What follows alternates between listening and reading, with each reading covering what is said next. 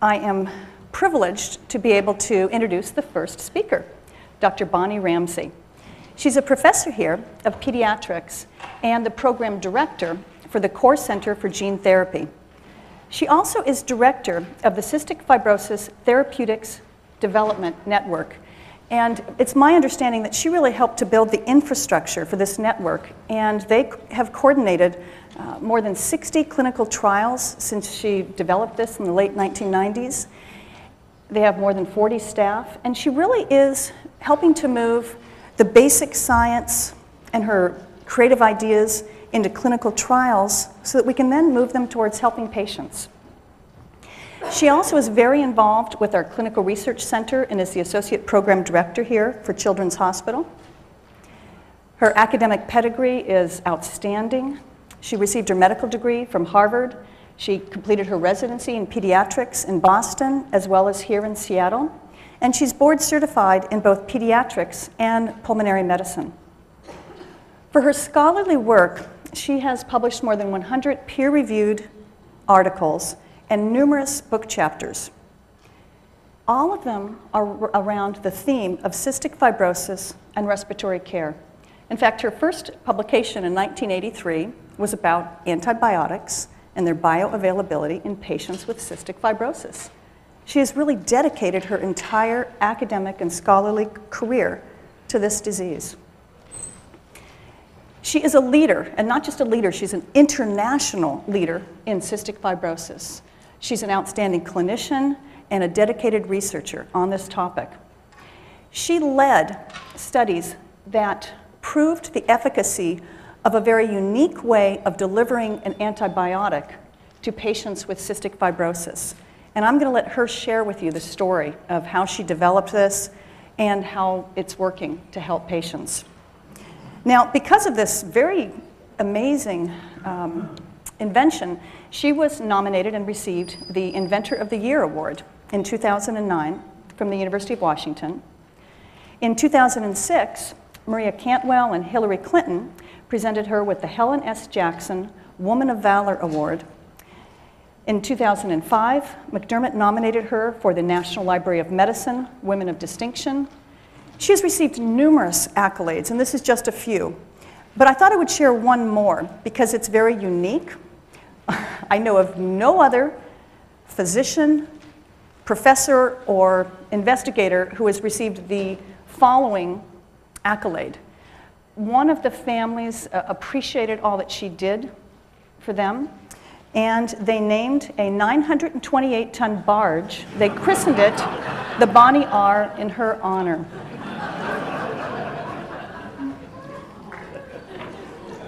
This is true. She has been very involved with the Cystic Fibrosis Foundation and in fact received their highest distinction, this award, the Paul de St. Agnes Distinguished Scientific Achievement Award. And she currently directs the foundation's national network of clinical trials.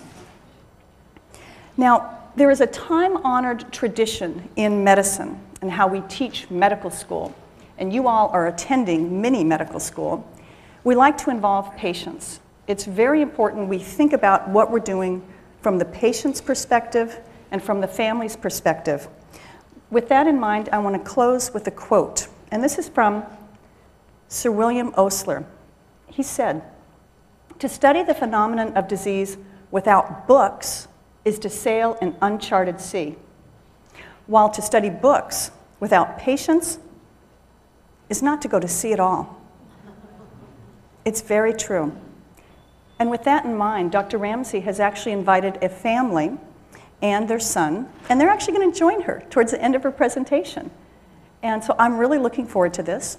I want to ask you to join me in welcoming Dr. Ramsey.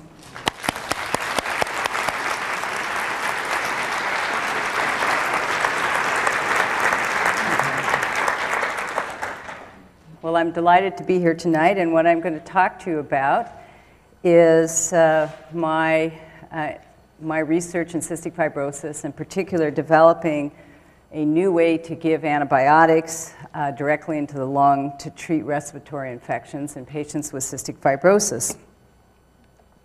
So first of all, what is cystic fibrosis, or CF? It is the most common life-shortening inherited disease in the Caucasian population. There are 30,000 individuals in the United States and 60,000 that we know of in the world. It's probably much greater than that. It does occur in other ethnic and racial populations, but it's much less common. And it's a disease that's caused by an abnormal gene on chromosome number 7 that results in an abnormal protein. Now, the protein is called cystic fibrosis transmembrane conductance regulator, but we just call it CFTR because that's a lot easier. Now, what I'm going to talk about today, even though cystic fibrosis affects many organs in the body, such as the pancreas and the liver and the GI tract, it's really the lung which is the cause of most of the sickness and consequences within cystic fibrosis. So that's what I'm going to focus on. And what I'd like to do now is to focus down into the lung. So this is a picture of the trachea going down into the airway and into the smaller airways. And if we look even closer, if you go along the edge of the airway, there are cells there that are called lining cells. The other name for these are epithelia.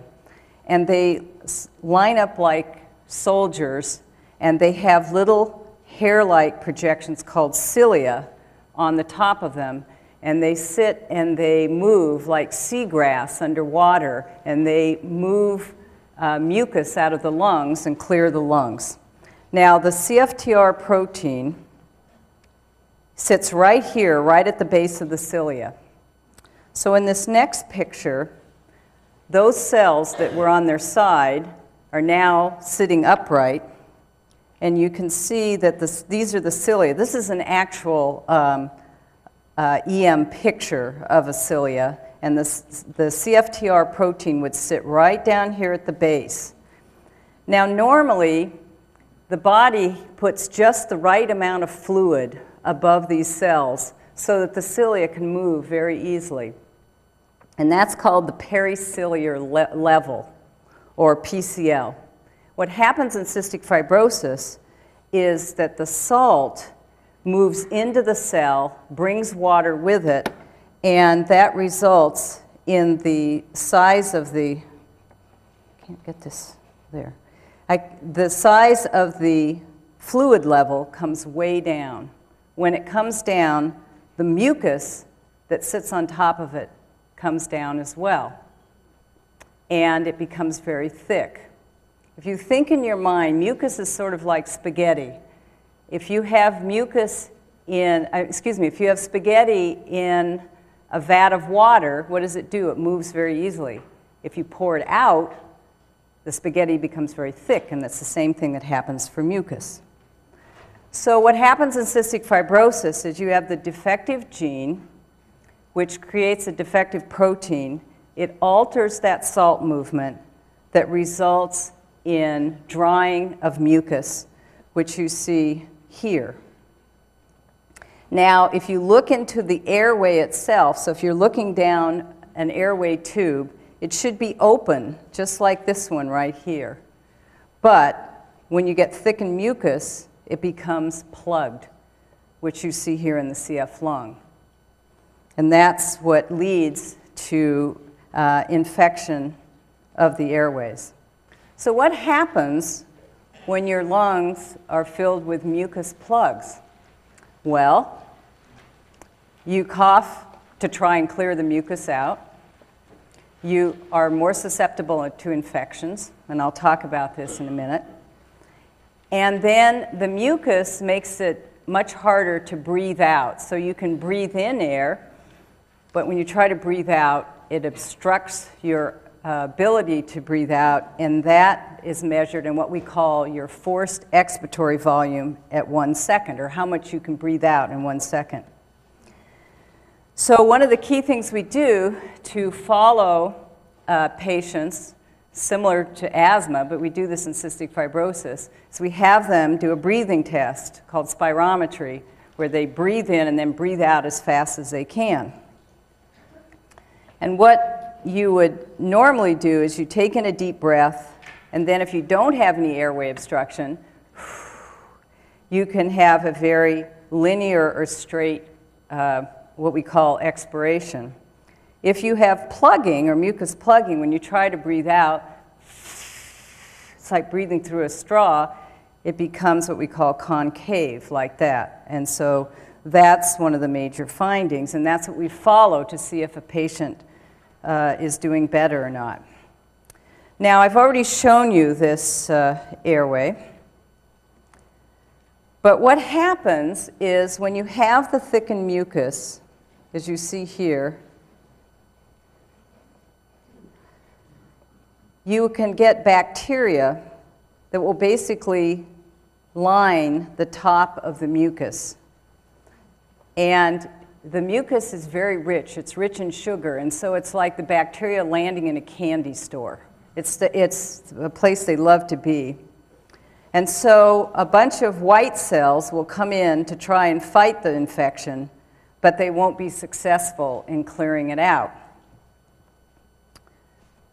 Now here is the bacteria that knows how to take advantage of the cystic fibrosis lung. It's called Pseudomonas aeruginosa, or we call it PA for short, because that's a lot easier. And here's a picture of it. These are the epithelial cells. This is that purple thing is a white cell, and those little green rods are Pseudomonas. And within the first 10 years of life, patients with cystic fibrosis will often get Pseudomonas in their lungs. Pseudomonas is everywhere in our environment. It loves water, so if it's in the drains of your shower, it's the drains of your sink. It's a very common bug, but it doesn't usually stay in your lungs unless there's something that makes it easier. And in CF, it's because of this obstructed mucus. Now, Pseudomonas is actually a very, very smart bug. That's why it survived for millions and millions of years.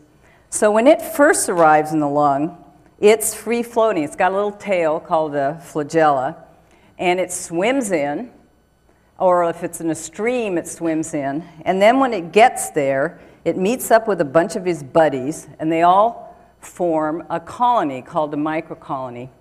And then they really have a very advanced society that we didn't realize for a long time. They form what are called biofilms, which are almost like elaborate apartment buildings where they become very organized, and then they cover themselves with this sugar coating, which then makes them impermeable to white cells and antibiotics. So it's the biofilm production that's very important. This isn't unique to CF. We also see this like if you put a catheter in a patient, but certainly is common in CF. So the last 30 years of my career, I have been interested in how can we get the Pseudomonas out of the lungs of these patients, because once it gets in there, it literally stays for years and years. At least we used to think that. And we couldn't get rid of it, and then it would cause scar tissue and damage in the lung. So when I started my practice back in the early 1980s, and I actually did my residency training in the late 70s, one of the most common types of admissions you would see to a children's hospital anywhere in the United States was for cystic fibrosis. And that's because all these Pseudomonas infections had to be treated with intravenous antibiotics, and it was 2 antibiotics. One was tobramycin, and the other was what we call a beta-lactam, which is similar to the penicillin-type antibiotics. And so the patients would come in, and they would be in the hospital 14 to 28 days, and then you would see whether their FEV1, that lung function measure, would improve. and then we would do clapping and help clear the lungs and so forth. It was not unusual for children and adolescents to spend 1/3 to 1/2 of their lives in the hospital back then. So, and the economic impact of that, even in the mid-90s, was fairly striking. The average hospital stay back then for IVs was $2,000. You can figure today that'd be at least twice that. About 85% of their admissions were for these infections, and if you added it up, the total cost in 1996 was about $400 million for treatment of these IV treatments. So it was a huge impact to try to get these patients out of the hospital. In the mid-1980s, one of my colleagues, Dr. Arnold Smith, who's an infectious disease specialist, made a very, very simple but critical observation in the laboratory.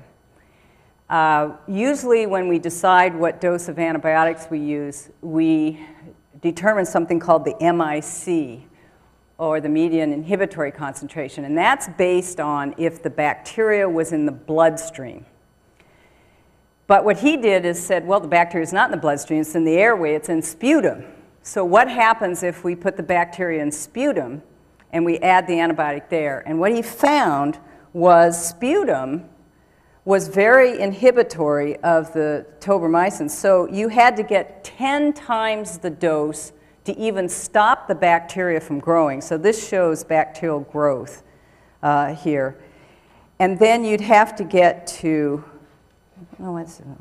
you'd have to get to 25 times the dose that you would give in the blood to try and get the bacteria to start coming down, to kill them. Well, there's a problem with that. And, well, let me first step back and say, why was this happening? And the reason it was happening is because we were looking at patients who had established Pseudomonas infection, and they were already up to this biofilm. So once the Pseudomonas was in a biofilm, then it's going to require very, very high doses to try and overcome that. We're going to come back to this picture in a minute. You know, so do you increase the dose of tobramycin 25 times and give it IV? No, because what you'll do is you'll wipe out their kidneys and you'll make them deaf in the process because the doses are too high. So really, the only choice you have is to try to give it the antibiotic directly into the lung where the infection is. And that way, if it's not absorbed into the bloodstream, then you may be able to get a high enough dose to do local killing, but not have the side effects that would happen if it got throughout the rest of the body. So we understood this in theory, and I was a clinical scientist and Arnold Smith a lab scientist, but it was much easier said than done because there was no approved treatment by antibiotics given through a nebulizer. This was not a route that was well developed. People had sort of tried it, but it had never been developed as a therapy. So the FDA, if you go to the FDA with something they've never seen before, they don't have any guidance for you. So they don't know how toxic it is. They don't understand what the animal toxicology studies are going to look like. So they basically say, try it and come back and talk to us. So we had many unanswered questions. What was the dose? What type of nebulizer were we going to use to get it down? How often do you give it? How many days do you give it? And was it going to be absorbed into the body? So what I'm going to tell you in the next about 5 minutes is about 10 years worth of studies. But we decided that if we were going to use a target antibiotic to try this, that we were going to use tobramycin. Now, tobramycin is what's called an aminoglycoside, and it was already the workhorse for IV antibiotics. But the reason you have to give it IV is because it's not absorbed through the intestine, so that's why you can't take it as a pill. And it's also not absorbed through the respiratory tract. Now, that was great. That's exactly what we wanted, because we wanted to be able to give huge amounts into the lung and not have it absorbed into the body where it could cause side effects. We also knew what dose we wanted because we knew from those laboratory studies that we had to get 20 to 25 times the level that you would want in the blood. And so we guessed that to be somewhere between 300 and 400 micrograms per gram of sputum. And we could measure that in the sputum. We also liked tobramycin because it has sustained killing. So once you get a whole bunch of it in there, it'll hang around for a while and have a sustained effect. And we knew what we were looking for as far as toxicity because this has been used for years and years and years. So here shows you what the drug development process looks like. There are many, many steps. And usually you start with animal toxicity studies. And those had been done for the IV preparation, but not for inhalation. But since we were just trying to understand whether this worked or not, we started with what are called the phase 1 and phase 2 studies. So right here, you do early testing to figure out what dose you need, how often you need to give it, and what we call a proof of concept. Can this work or can't it? And then you go to phase 3 or what we call pivotal trial or the final trial to prove to the FDA that it works. So let me just take you through some highlights of what we did. So in the late 80s and early 90s, we did a study in about 71 patients at about 6 sites around the United States that was published in the New England Journal in 1993. And there we looked to see whether the tobramycin was able to kill the bacteria in the lung, in the sputum, and whether it improved that lung function measure, FEV1. Well, we were ecstatic because it killed over 95% of bacteria. Now, you have to understand, in sputum, there's 100 million bacteria per cubic centimeter, about the size of a sugar cube. So by killing 95%, we got it down to about 1 million. So we didn't kill it all, but that was a huge amount of killing. And we improved the lung function about 15%. So that was great. We showed that we could do it, but the problem was we had used this nebulizer called an ultrasonic nebulizer that was totally impractical. It was this mammoth thing. You couldn't take it anywhere. It blew steam all over the world. And this is the new one, but let me tell you, it was about 10 times the size of that. So we had to go back and we had to get a much smaller, what we call a jet nebulizer, which is what you see here. Then we had to develop the mist treatment that we were giving so that it wouldn't be irritating to the lungs. We had to get the right pH, the right osmolarity. We had to make sure that we had the right particle size so that it would go into the lung and not be coughed right back out again. So we were finally successful at doing that, but then we needed to get an industry partner that really could do the national study and deliver it to the FDA. So we partnered, the UW and Children's partnered with a biotech company here in Seattle called Pathogenesis, which has subsequently been bought out by Novartis. And so the company did the animal tox studies that had to be done for the FDA. They did the final drug formulation, put together the FDA package, and together we designed the big phase 3 study. And so in that study, we had to show that this improved lung function, FEV1, decreased bacterial density, and decreased hospitalization. So what you see here again is in the big study, and this was about 750 patients in over 60 sites around the country. We showed that we could, again, have about 2 log killing, which is 90% killing of bacteria. So they were on the drug, then they would go off for a month and it would come back up again, then they'd go on, off. We don't know why in the 3rd month we didn't have as much treatment effect, but then we never looked at it again after that, so I'll never be able to answer that question. But then we looked at the FEV1, and again we got about a 12% improvement, off, on, so you can see we did alternate month, and each time they would get improvement in FEV1. And so the first 6 months there was placebo, and you can see the placebo group did not show any improvement.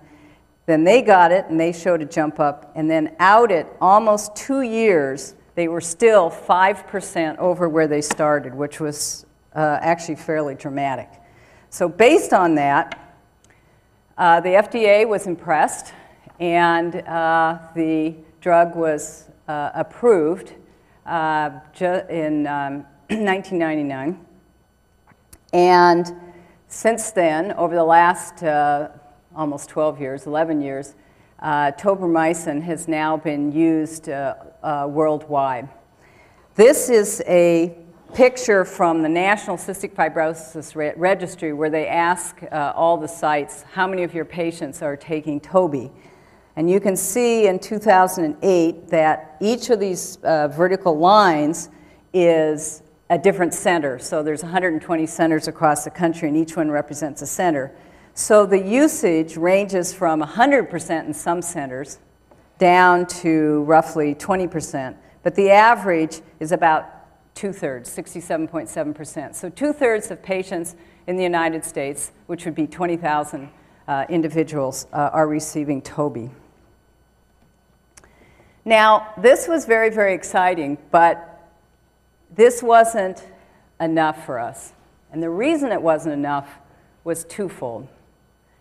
First of all, where we were treating this infection was where it was already very well established. So right up here where you already had biofilm formation.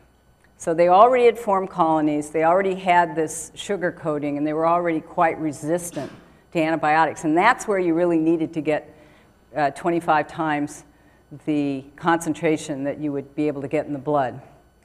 But we know from laboratory research that these bacteria start out free swimming and free floating, and these bacteria, the very first ones that get into the lungs, are actually very sensitive to the antibiotic.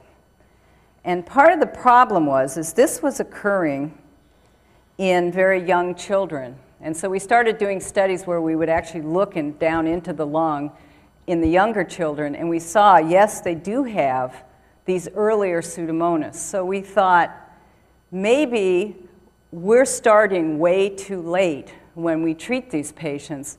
We need to move back and start treating them the very first time we see it. Because, to be honest with you, back in the 80s, when we would first see the Pseudomonas, we'd say, oh, well, it's there, we'll just ignore it, until it became an established infection. Why? Because you knew when it was established they'd have to be in the hospital all the time, so you didn't want to start treating them. So our whole mindset changed. And we started thinking that we had a window of opportunity for early intervention in the younger children when they first got colonized. And so we started a series of studies where we would do a bronchoscopy, see if we found the Pseudomonas early on, and then give the Toby. And we also had to check and see, well, when you give it to a little kid, you give the same dose that you give to an adult. It turns out you do. All ages, whether you're 6 months old or 35, you get the same dose because the amount you can breathe in, it varies, and so that corrects for the difference in the dosage. It's actually one size fits all. So what we did is we proposed to do this study with about 120 children, where half would get placebo, which is salt water, and the other half would get Toby. We did a bronchoscopy, gave them the treatment, then did a follow-up bronchoscopy. Now, bronchoscopy is you take a tube, you go down the lungs, and you collect the sample down there to see what bacteria is there. So we started out, and when we had only gotten about, Sharon, was it 25 patients? It was really a very small number of the patients. We had our Data Safety Monitoring Board look at the data, and they stopped the study with only 25 patients. I, of course, was in a panic. I didn't know why they'd stopped the study. And it turned out because of the data that's right here. So the patients who got the Toby are here. So they started out with 10 to the 8th. So 10 to the 6th is 1 million bugs per sugar cube size. Up to 10 to the 8th, again, is about 10 million. And then at the end, all 8 of the patients who received the Toby had completely removed all Pseudomonas from their lung. So I'm not saying they just knocked it down. We had eliminated it. We didn't think that was possible. So this was a totally different approach, that we would eliminate it from the lungs. Whereas in the placebo group over here, one patient went down spontaneously. All the rest basically didn't change at all. So the Data Safety Monitoring Board, which is this group, that independent group that reviews your data, said you have to stop the study. You can't continue to give placebo to half of the children.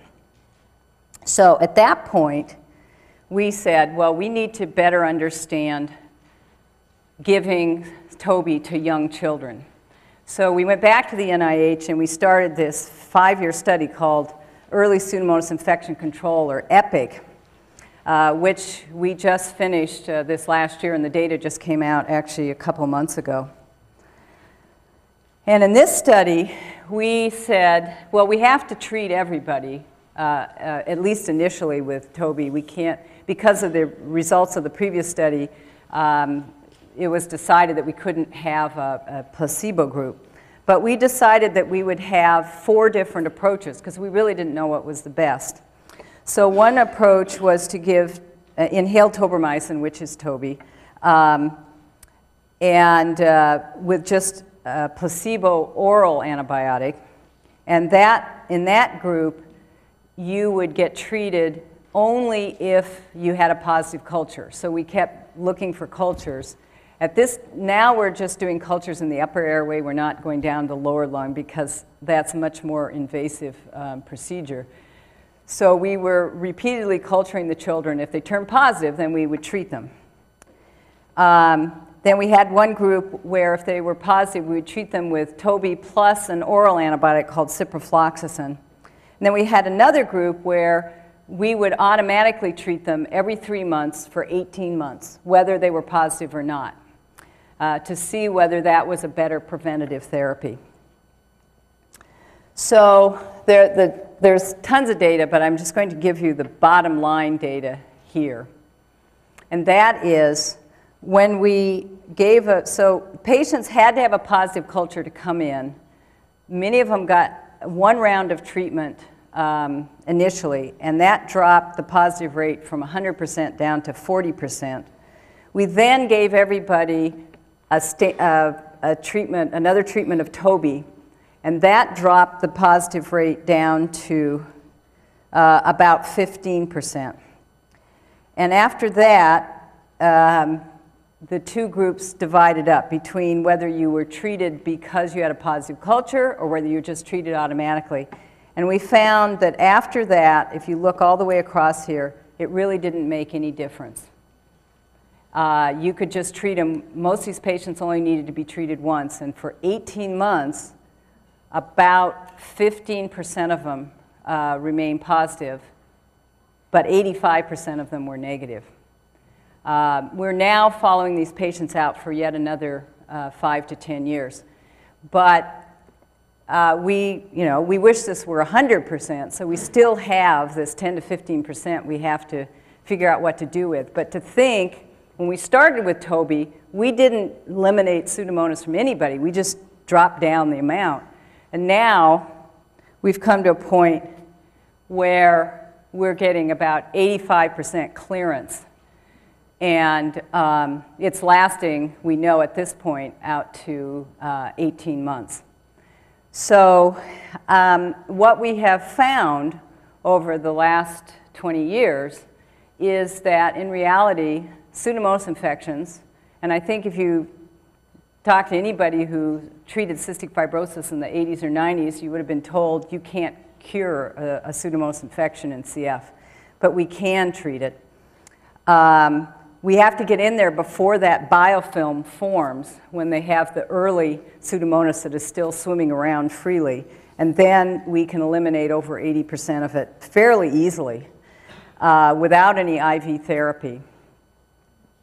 And we know now that treatment of the Pseudomonas infection has a very, very positive impact on lung function. And the other thing that we've discovered, so if you look here, back in the 80s, when I started, children with cystic fibrosis lived into their teens. Now, they're living well into adulthood. And children now with cystic fibrosis, we expect to live well into old age. It has been a very, very dramatic effect over the past 20 years.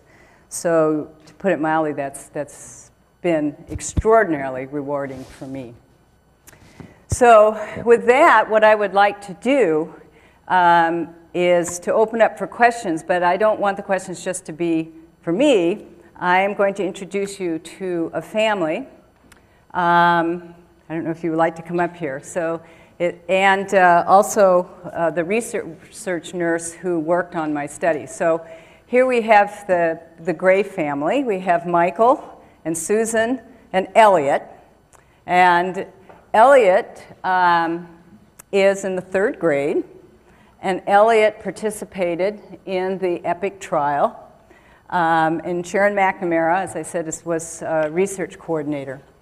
So what Elliot's going to show you is how he takes the inhaled tobramycin.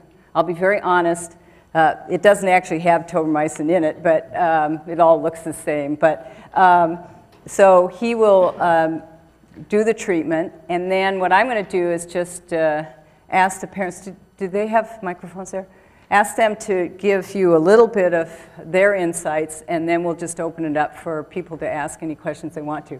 So I don't know, Susan or Michael, if one of you wants to just sort of talk about the treatments, regimens that you have to give Elliot every day and so forth. Anyone you want to take that? Sure. Well, Elliot is, right now he's going to take this stuff called Pulmozyme. And it's, and he's doing very well. So this helps, the Pulmozyme, actually what it does, I think Bonnie could probably explain better than I could.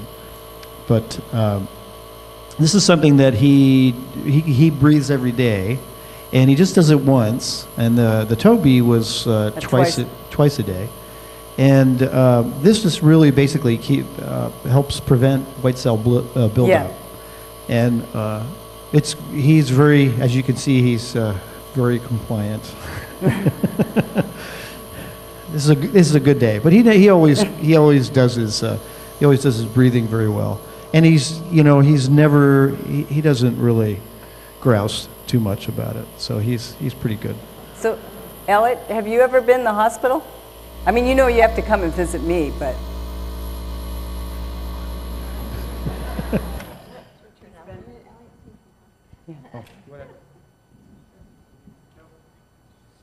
Have you ever been in the hospital? Overnight? Overnight.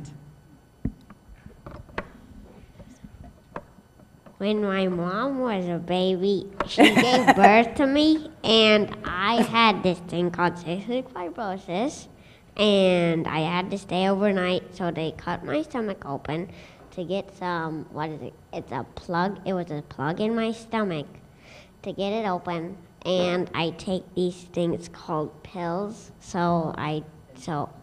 and subs. Oh, and So I was actually well into adulthood when I had Elliot, middle age even, and when he was born, he was diagnosed right away with cystic fibrosis. He had an impacted bowel at birth caused by his pancreas not functioning. Dr. Ramsey described that there are many other organs that cystic fibrosis impacts. The pancreas is probably about 80% of the time one of those organs. And Elliot's pancreas doesn't emit the enzymes that a regularly normal functioning pancreas emits. So he has a really hard time absorbing fat and protein. And that created a blockage in his stomach. And I think he'd like to tell you more about it. And when I don't take my enzymes, or what I call pills, I can get a bad stomach ache, which leads to gas. And sometimes when I don't take the beads, I don't know. Well, luckily, he takes his beads most of the time, so. And he doesn't ever usually miss those, so he's pretty good with those. So let me just loop back to what Dr. Ramsey asked us initially in terms of treatment. Every time Elliot eats, he takes, orally, he takes pancreatic enzymes, and those help him absorb his nutrients from his food. And they last about an hour and a half, and so he takes them with every meal and with snacks. And when they told me, as I was trying to breastfeed him as an infant, that I needed to just simply give these to your newborn, I thought they were pretty much crazy, but we got over that one. And right now, those are really the treatments that we do on a daily basis. In addition, Elliot gets as much aerobic exercise as possibly human, and he loves it. So, did you want to add something? Yeah. And when I don't take my beads, I can't absorb as much calories as I need to, because I'm kind of a little bit underweight, so I need some more calories than usual. And if I don't take my pills, I won't be able to get as much calories as usual people get when they eat. So one very exciting thing is that since the study, knock on wood, Elliot has not had Pseudomonas again. So he's not, that's the reason he doesn't have Toby right now, is because he hasn't had to take it again. So what they've talked to you about is many of the digestive problems of cystic fibrosis. But fortunately, unless my memory's really bad, I don't think he's ever had to be in for lung reasons, which is what most kids with CF used to have to come in for. Yeah. So you have something else to say? So I have a question. Yeah. So my question, Elliot, was what do you do at home when you're doing your nebulizing treatments to make them go faster? And, you know, is it ever hard for you to do them? And I think we're going to have to switch microphones because that one I didn't turn on. Well, how about you answer? So what do you do? Usually I watch TV and Universal Sports going to the Olympics. Yeah, it's the big ski channel. Skiing and snowboarding and luging and skeleting. Are there any questions from the audience? Well, I was just curious, you mentioned that other centers, some used the Toby and some didn't. Did they all now use your new treatment protocol? It really shouldn't have been 100. I'm not quite sure why some of the centers would have been 100%, because you really shouldn't be on Toby unless you have Pseudomonas. And there is a certain percentage of the population that doesn't have Pseudomonas. But yeah, it has become pretty standardized now. You know, there are some centers that tend to adopt things more quickly than others, but it's fairly standardized. And actually, CF care is very standardized across the world now. So, I got two questions. So during the Toby treatment, is there a control environment necessary for the patients? And second question is, what are the chances of reinfection with Pseudomonas post-Toby treatment? Oh, that's a great question. So the first question was about controlled environment. So no, they don't have to be inside. I'm sure your concern is the fact that in the mist there is tobramycin coming out. Fortunately, tobramycin doesn't cause a lot of allergic reactions. I would be more concerned if you were giving a penicillin-like drug, because there are lots of people in the community that can be penicillin allergic.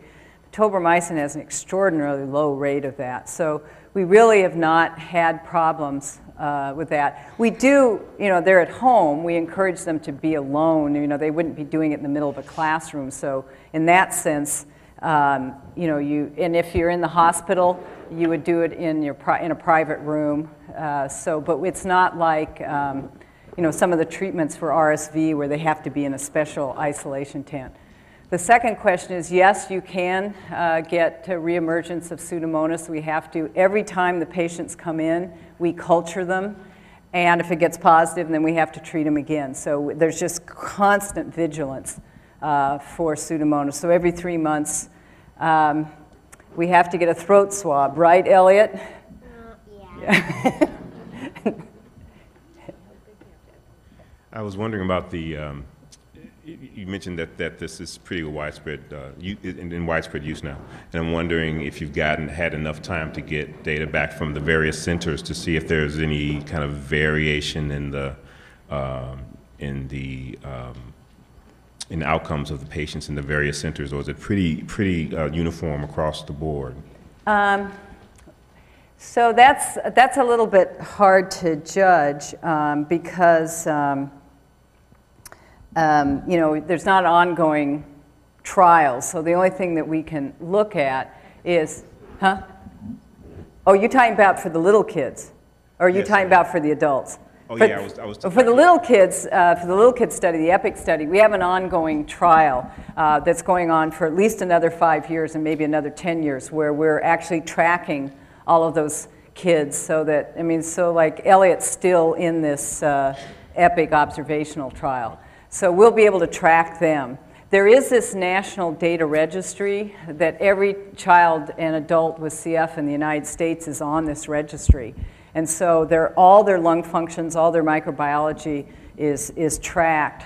So it's really a pretty powerful tool. And is it tracked against the treatments that are given as well? Yeah, so that's part of the reason that we could do that, is to record what treatments they're on.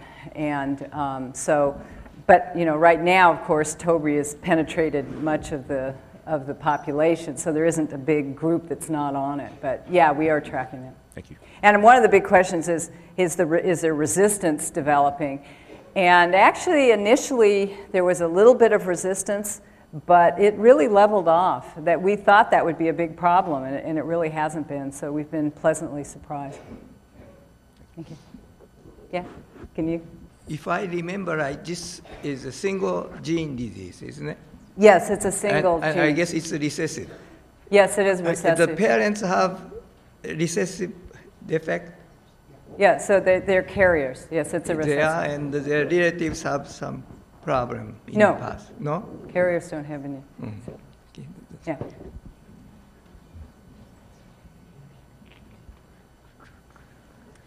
I actually have two questions. What symptoms are evident shortly after birth that a child has cystic fibrosis?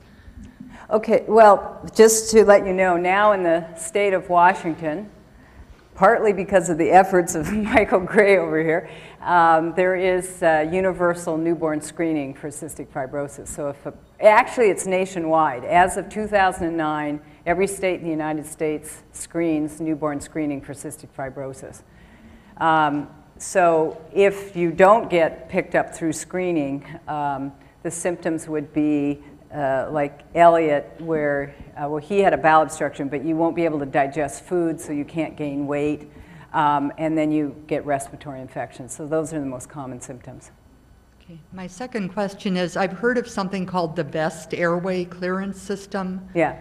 Is that widely used, or? Yes, it's a automatic percussor system, and it's used, I don't know, maybe 40% of our patients. It's not mandatory, but a lot of patients like it, yeah. Okay. Thank you. Okay, well, I think that's it. Oh, I'm sorry, one more question, I didn't see you. This is for Elliot. How many of your pills do you have to take for each meal? If it's a big meal, 4. If it's pretty big, Dinner. 4.